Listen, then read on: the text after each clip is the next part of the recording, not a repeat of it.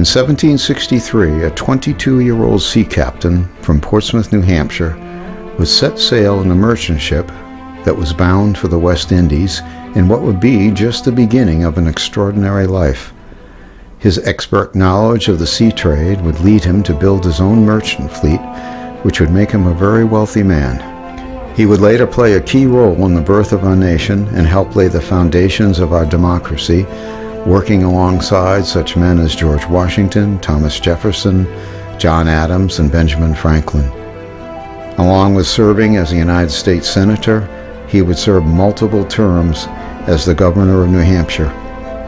As the owner of one of the finest homes in Portsmouth, he was well known as a lavish entertainer and welcomed visitors from around the world. And ahead of his time, he thought slavery was an abomination and worked hard to mitigate its practice. This is the remarkable life of John Langdon, a truly unsung founding father.